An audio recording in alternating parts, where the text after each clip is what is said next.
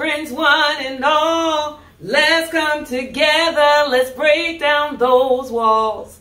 We're gonna listen, we're gonna learn, having fun all the way. Somebody said, let's listen and learn together. Let's sing and learn forever. Let's listen, learn together.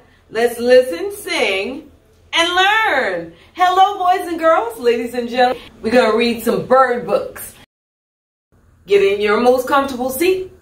It's time for story time with Miss Literacy. Our first book is about Three Hens and a Peacock. Written by Lester Laminack. Illustrated by Henry Cole. Let's go inside. Things were quiet on the Tuckers' farm. The cows chewed their cud. The hens clucked and pecked and laid their eggs. The old hound stretched out on the porch, watching and listening. Once in a while, someone would stop to buy tomatoes or corn, perhaps a quart of milk. Nothing unusual happened there. Until that peacock showed up. There he is. The cows and the hens and the old hound kept right on doing what they'd always done. But that peacock had never lived on the farm. He had no idea what to do. So he spread his fancy feathers and set to shrieking. Eventually the peacock wandered down the road. When cars whizzed by, he shook his feathers and cried out in his loudest voice. Of course, folks stopped for a closer look. I would too. Day after day, more folks stopped to admire the peacock, and they all brought tomatoes and corn and eggs and milk. Business on the Tucker farm was booming. Everyone seemed happy to have visitors stopping by. That beautiful fan of feathers on the peacock. But trouble was brewing in the hen house. The hens were squawking and clucking and flapping their wings.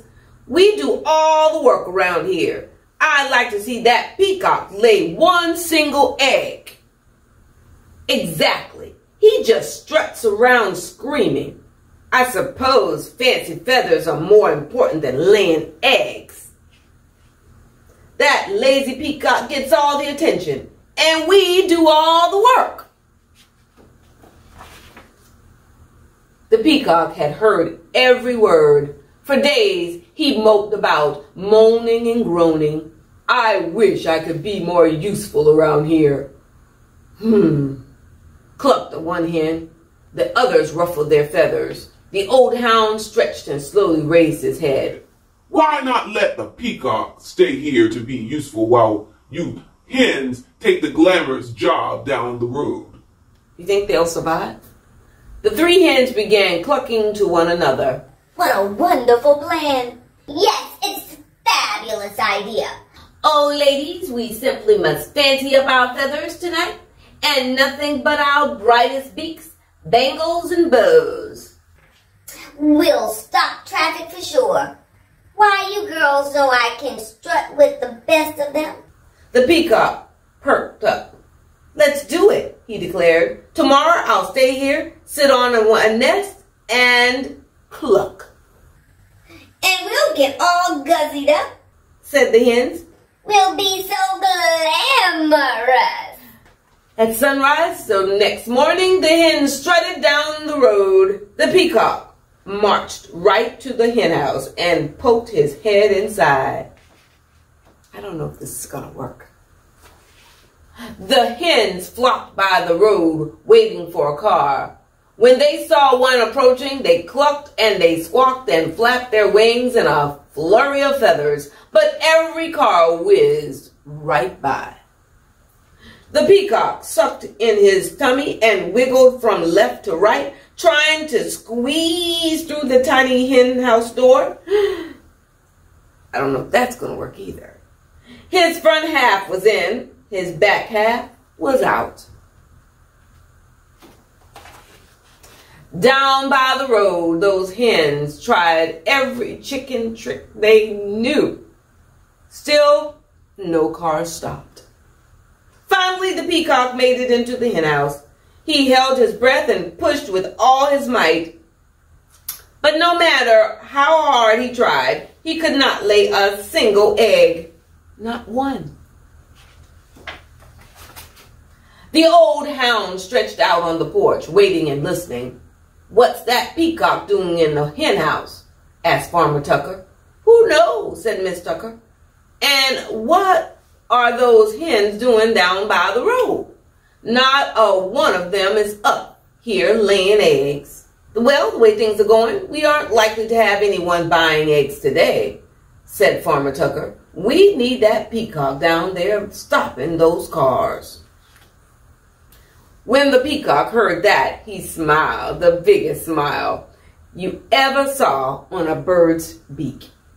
"I am helping," he thought. He squirmed back and forth until he popped out of the cramped hen house. Then he strutted off to find the hens. The exhausted hens were all clucked out. Every feather was out of place. What a day! We couldn't get one car to stop. It's true. Why, most of them didn't even slow down. The peacock met the hens as they trotted up the road. "I can tell you I'm no good at laying eggs," he said. "I'm just not meant for it." One hen nodded. I put on my stellar strut, and even I couldn't stop a single car, she said. "I have to hand it to you. Fancy feathers, your job is harder than it looks." The other hens agreed. The peacock looked relieved. So the hens marched back to the hen house. The peacock strutted down to the road, and the old hound stretched out on the porch, watching and listening. And things were quiet again on the Tuckers' farm. And that is the end of Three Hens and the Peacock. Yes, written by Lester Laminack. Did you enjoy that? Then I need you to get excited. Come on, get those hands up. Whoop, whoop. Get those hands up. Or if you want to go, come on, come on, come on. All right, this is our last book today, and it's called The Quirky Bird and Other Feathered Friends. You're going to like this book. Emu is a quirky bird. Duckling thinks she's quite absurd. Emu, duckling. Pelican scoops and kingfisher dives. Both are hungry for the prize. Pelican, kingfisher. Toucan sits high in the tropical trees and laughs at the flamingo's knobbly knees. Flamingo, toucan. Hummingbird flits to and fro. Sleepy owl likes things slow. Owl, hummingbird. Parrots really love to fly. Plucky penguin can but try. There are your parrots. There's your penguin. Simple penguins, short and gray, are dazed by peacock's tail display. There's the beautiful peacock, and there are the pigeons. And if you look at this book, it'll show you all of the animals, one by one. And that is the end, boys and girls, of The Quirky Bird. All right, great. I enjoyed that as well. So we look forward to seeing you at our next story time. I'm so glad you tuned in to learn and grow with me. It's been a pleasure. I hope you can agree. We learned a lot and we opened the doors of your minds to grow. Somebody said, "Miss Sheila, please come again." Well, I'll see you again next time. I'll see you again next time. See you next time. And don't forget to read, learn, and grow. Hope you enjoyed, boys and girls.